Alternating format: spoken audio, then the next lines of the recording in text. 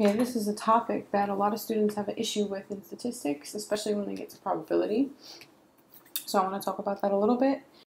This is called the addition rule, and I like to remind my students it's the or case, the probability of A or B. So imagine I say I find, the probability of event A happening or event B happening. That means that either A can happen or B can happen or both. So you have two scenarios. You have the first case when you have an intersection between the two events. And then the second case we call it mutually exclusive, when there is no intersection between the two events. So if you guys are good with a deck of cards, imagine I pick a king or a queen. I can't get a king or a queen at the same time if I only select one card, which means that those two events would be considered mutually exclusive. But if I want a king or a diamond, well, there is one card that is a king of diamonds, so there is an intersection between the two, so that would be a non-mutually exclusive case. I'll show an example of each as well. So if it is not mutually exclusive and there is an intersection, the probability of A or B is equal to the probability of A, the first event, plus the probability of B, the second event, minus the probability of A and B, the intersection. If they are mutually exclusive, there is no intersection, so the formula simplifies to just P of A plus P of B.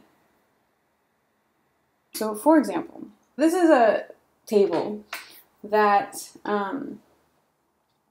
deals with, let's say, a test result. People go and they get drug tested.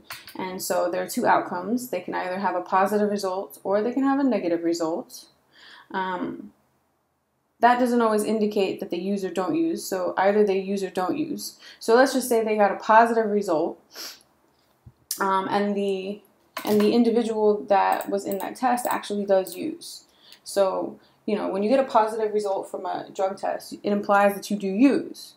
If the person actually does use, then we say that that's a true, let's see if that fits, positive test result. Right? It's correct. I got a positive test result. I use that drug. It's true and it's positive. But if I have a positive result and I really don't use, so I have a positive test result, which implies that I use. So now the company that I'm drug testing for thinks that I use, but I really don't. That's a horrible situation. We call that a false positive test result. If I come out negative, that implies that I don't use. But if I come out negative, my result is negative, and I actually do use, lucky me, we call that a false negative test result. It's wrong, because it's a negative result, but I actually do use. If I get a negative result, which implies that I don't use, and I really don't, then I call this a true negative test result. So a lot of times what you'll be given are these two-way tables, so two rows, two columns. I already extended it into totals of each row and column, but if I want to determine all the individuals that use in that test, I can add up these two cases, and I get the total amount that actually did use in that test. If I want to determine the total amount of individuals or subjects that did not use in that test, then I can add up these two values and get the total amount that did not use. If I want to determine how many total had a positive result from this test, I can add up this column and get the total positive results. And if I want the total amount of negative results, then I add up these two values and get the total amount of negative results. This number here is left. If I add up these two values, I get 317. If I add up these two values, I also get 317. This means that there are 317 individuals in the test period. So total, who took the test? Who took the drug test? Okay, so this is out of 317 subjects. All right, so let's see what you could be asked from this table. Let's start with find the probability. I'm going to do simple probability first. Find the probability of somebody that uses, period. The probability of somebody that uses. So to calculate that, I would take the total amount that you use, 205, right? We already added that up. And divide by the total amount of people in this test, which is 317. Now, let me grab my calculator really quick, because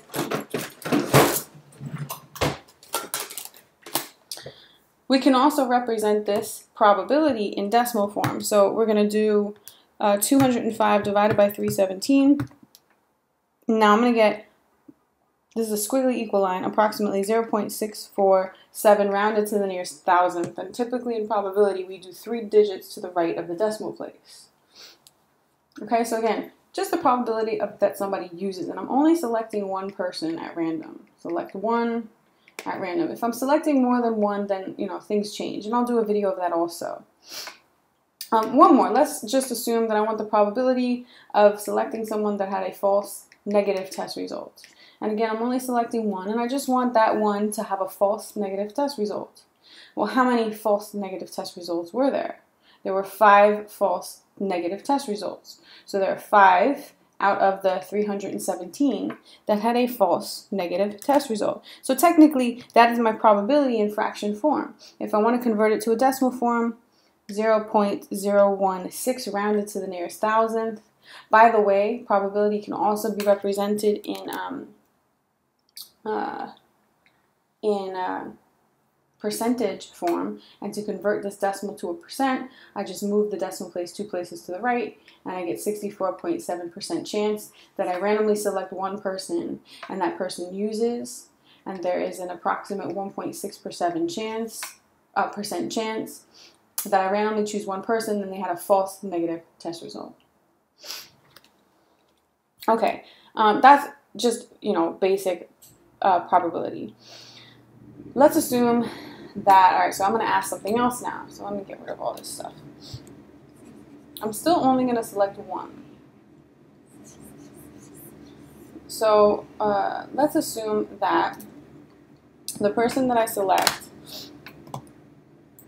let's see what I want. Let's talk about the AND case. The probability that the person uses and had a positive result. How many used and had a positive result? The AND is the intersection. So here's the row that use, and here's the column of positive results. And what is the intersection of the two? 200. This many people used and had a positive result.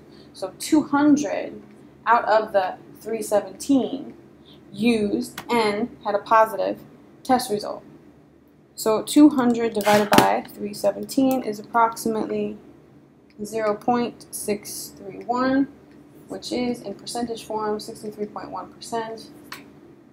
Okay, this is the AND case. So the AND case is the intersection.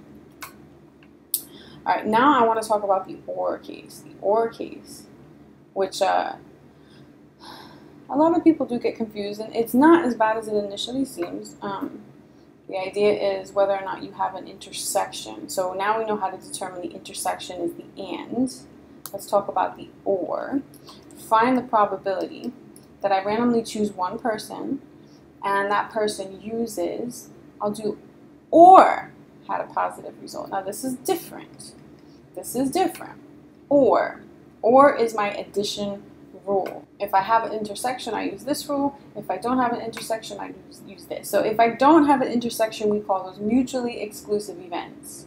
So let's see if these are mutually exclusive events. Do I have an intersection of somebody that uses and had a positive result? Well, we just determined that there was an intersection. 200 people used and had a positive result. So there is an intersection, which means that these are not mutually exclusive events. So I'm going to use that first rule here. So the probability of A or B is equal to probability of A plus probability of B minus probability of A and B. In my case, A is uses and B is the positive result. So I want the probability that they use plus the probability of a positive result minus the probability of the intersection. Uses and positive. So let's determine the probability that somebody uses. And we said that's the whole row here. 205 out of 317 people use. What is the probability that they had a positive result? That's this column, positive result, 212. 212 out of 317. minus the intersection. Well, if I determine how many total people used, I had to count 200 plus 5. To determine how many total people had a positive result, I had to count 212. So the 200 is included twice so far in my probability, which means that's why I have to subtract the intersection 200 out of 317. Right? So I find the probability of the first, probability of the second, add them up, and subtract the probability of both if there is one. And that's how I determine my probability for an OR case if they are not mutually exclusive events. Now you can go across the top, 205 plus 212 minus 200, all over 317 because this is a common denominator. 205 plus 212 minus 200 divided by 317 is approximately 0.685, or 68.5% in percentage form. Again, this is if my two events are not mutually exclusive. This is the OR case, the addition rule. Let me do another one.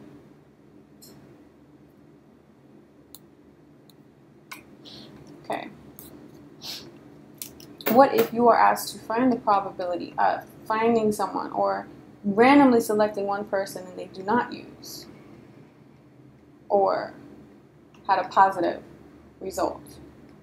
Again, I hear OR. Automatically, I'm going to think the addition rule. Are these events mutually exclusive? Do they have an intersection or not? Well, can I determine somebody that does not use and also had a positive result?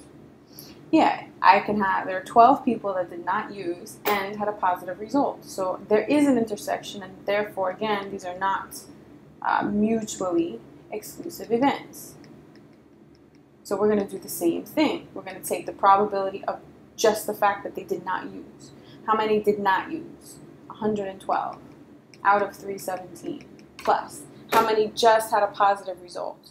212 out of 317 minus the intersection. How many did not use and had a positive result? Did not use and had a positive result? 12 out of 317. Go across the top, 112 plus 212, 112, 112 plus 212 minus 12 divided by 317. Oh, I got a big one. Approximately 0.984, or 98.4% in percentage form. Now that's a large percent. You always want to make sure it makes sense with the situation. If it is a large percentage, then it implies that it's more likely to happen. Okay? So far, we have had examples where they were not mutually exclusive. Let's see what it looks like when they are mutually exclusive. So let's find the probability of randomly selecting one person and they had a false positive or false negative test result, or implies addition rule. So I have to ask myself whether or not these two events are mutually exclusive. Well, can I have a false positive and a false negative at the same time with one person? Well, I can't have here's a false positive, here's a false negative. There's no intersection of the two. They can't happen at the same time if I only select one person, right? They cannot happen at the same time if I only select one person. And therefore, they are mutually exclusive events, which simplifies my formula.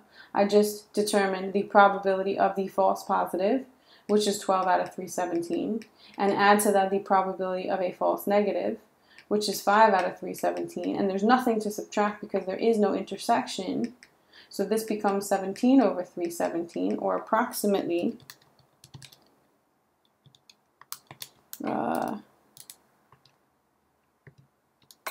approximately 0.054. 0.054, or in percentage form, approximately 5.4%. It is low. Actually, we would want that probably even lower if we're going to take a drug test. False positive or false negative, those are incorrect results. You don't want incorrect results when you go to a drug test. So 5.4% chance of getting an incorrect result is pretty high. Probably would not want to take that test. All right, good luck, guys. If you need any more examples of this, I know it can be difficult, then let me know.